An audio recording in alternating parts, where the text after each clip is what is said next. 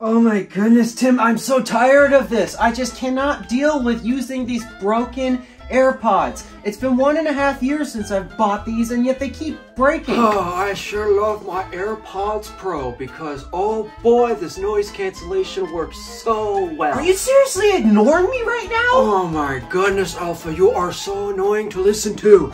I'm so tired of this. This design evidently is broken. Why won't they just update it so that way... Oh, you're so annoying. Why do you have to keep complaining about this? Here, you know what, let's just... Here's AirPods Pro 2. Here, just... Take it, review it, do whatever. I'm done with listening to you.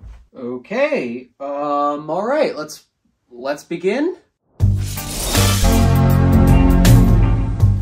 Okay, I know I'm a lot late to this review, but you know what? I figured it's better to get it out now than never. And also, I wanted to reflect on my favorite product that came out in the year 2022. I was originally thinking of making a video of my 16-inch MacBook Pro, but the problem was, despite that, yeah, I got it in the year 2022 because, let's just say funding was not happening fast enough at the time, but I did get it at the beginning of 2022. The 16-inch MacBook Pro came out in 2021 and hasn't been touched since, so because of that, it just doesn't make sense to use that as a reflection video on the best product of 2022. But these have to be it, actually. So because the tech that came out last year was honestly so boring to the point where I wasn't even interested that much, even with a lot of what Apple had to put out, there was just a lot that they announced and released that I just wasn't all that interested in. Because of that, I can't even think of what products to rank for my top 10 best and worst in tech of 2022 video. So because of that, I'm actually going to scrap that video. I've tried to make it a yearly tradition, but the amount of tech that came out last year was so boring that I just wasn't interested enough. So you know what? We're going to replace that type of video with my favorite product that came out in 2022, which is AirPods Pro 2. So if you watched some of my previous videos, you might be aware that I have had a lot of issues with AirPods Pro 1, and they were not necessarily in the sound quality or feature department. It was actually the reliability department. That was the problem. With my previous pair of AirPods Pro, it just kept having this problem where every 6 months it would just turn off noise cancellation and transparency features, and I have no clue why it does that. I've sent them back to Apple twice, and the third time it happened, it was outside the warranty period, because of course it was. And in order to replace those buds again, doing the exact same thing that they did while it was under warranty, it would have cost this exact same amount of money as it would to buy a brand new pair. So I put up with those broken AirPods until these things came out, and boy, oh boy, I really hope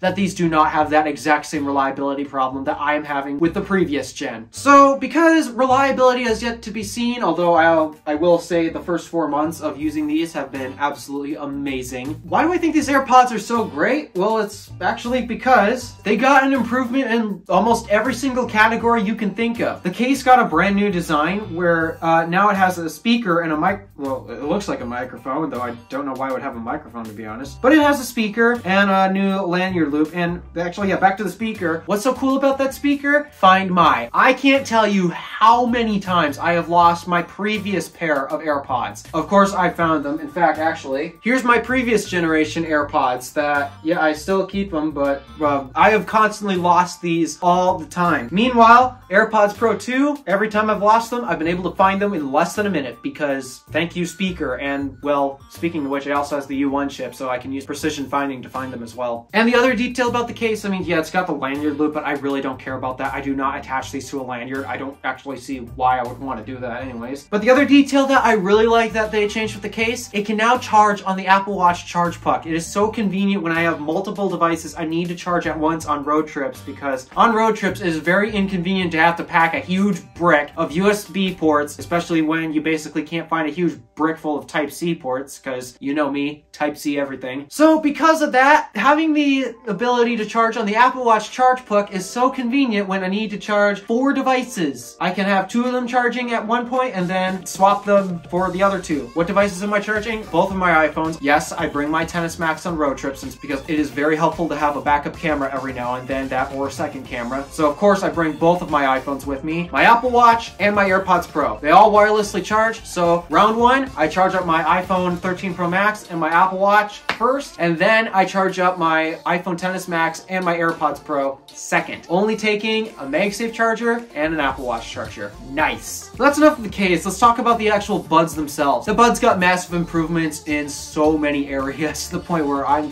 blanking on a lot of them, to be honest. But let's start with something that I've actually had a bit of a complaint with the previous gen. Battery life. Battery life was a big annoyance for me. Why is that? Because the previous gen only got 4 hours of battery life before you have to recharge it, and that 4 hours actually comes up very quickly for me. I have AirPods in my ears a lot, especially when I'm at work, not only just because, well, I gotta keep myself from getting bored of doing the exact same thing every single time, but also because they function as a great pair of earplugs. And that's why I got the Pros. It's because I need that noise cancellation. I need it a lot. And the transparency mode is very helpful too. But my problem was I could not make it through a full work day with those. I'd have to take them out of my ears at some point just to charge them. Meanwhile, these, they last an entire shift. I can promise you that. So despite that, yeah, the battery life is only 6 hours on one charge and not a full 8 hours, which is how long a typical workday is, 8 hours. The thing is, there's enough time where I actually leave work to go get some lunch and come back to work with my lunch. I need to eat lunch. While that entire whole debacle of going to get lunch is happening, I put my AirPods back in the case to charge. And if I were to do that with my previous AirPods, I couldn't do it actually. I kid you not, I could not do that with my previous AirPods. I'd have to charge them even before I head out to lunch. So the battery lives on these things improved, sweet. In fact, it is very rare that I actually use the full 6 hours on one charge. It is very rare that happens. Yeah, battery life, that's appreciated. The next thing I want to talk about, and this is sort of an improvement. I'm glad that they made this improvement, but well, it could be better if I'm being honest. It's the new volume controls. Apple has now added a new volume control on the stems of the AirPods where you basically do a swiping gesture to actually turn up the volume or turn it down. However, the actual sensitivity of that is very questionable. I get it to work like 50% of the time. So, okay, it works, but it could be better. All right, so it's time to talk about the last thing, and I'm a bit of an audiophile, so that means I can notice these differences a lot. Sound. Now, something that Apple has mentioned is that they've actually improved the sound quality of AirPods Pro too. And I have to say,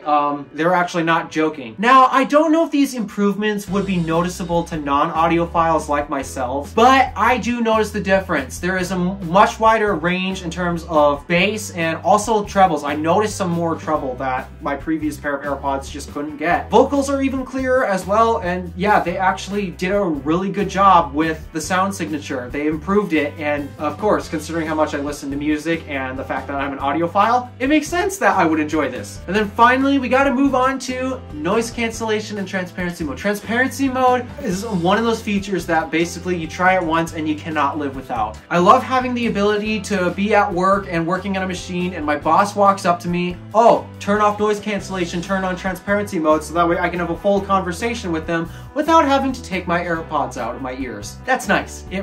That's really convenient. Oh, and not to mention, yeah, transparency mode, it is literally the best transparency you can get on any earbud. Basically, every other earbud, they try it, but nah, I'm sorry. These take the cake. Meanwhile, noise cancellation, this is the biggest problem that I have with it. I actually noticed a bit of a downgrade in noise cancellation. Now, it's not significant. In fact, it actually requires a specific event to actually notice the downgrade. What's the problem? When an extreme sonic disturbance happens within the environment, say I blast the air gun to blow off metal shavings from either the table or a part per se, every time I blast it, it causes a huge sonic disturbance, and these things do not like huge sonic disturbances. Now, the way AirPods Pro first generation handled it was it basically just turned off transparency and noise cancellation while that extreme disturbance was going on because it basically couldn't handle it. These are trying to handle it, but they are not doing a good job. Whenever I blast the air gun, it tries to filter it out, but oh, you get this awful crackling noise. It is so bad, and it's loud too. I think this has something to do with Apple trying to make it more of an adaptive ANC and transparency mode where it can filter out specific sounds like sirens or something. And it might be trying to filter out the blast of the air gun, but it also might not be at the same time. I'm not too sure. These things are really confused every time I blast the air gun or when another extremely loud sonic disturbance happens. these things, they don't handle sonic disturbances very well at all. But in terms of that,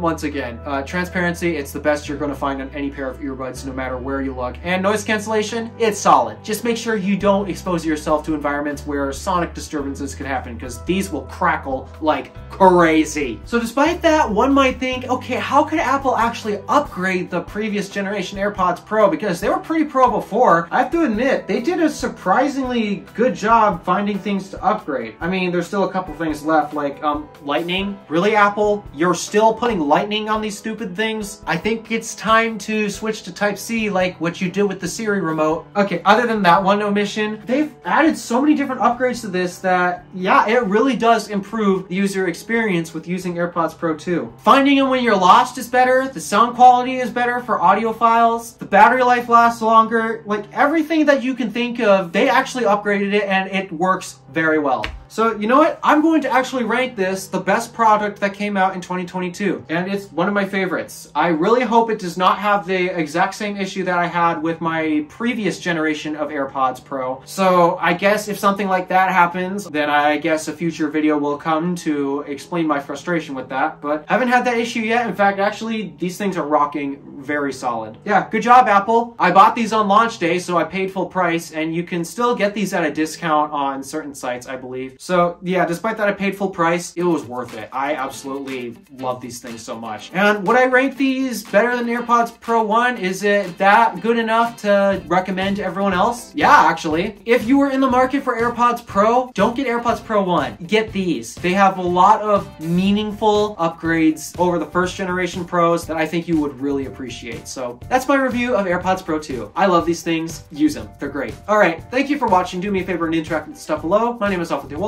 Random Alpha, signing out.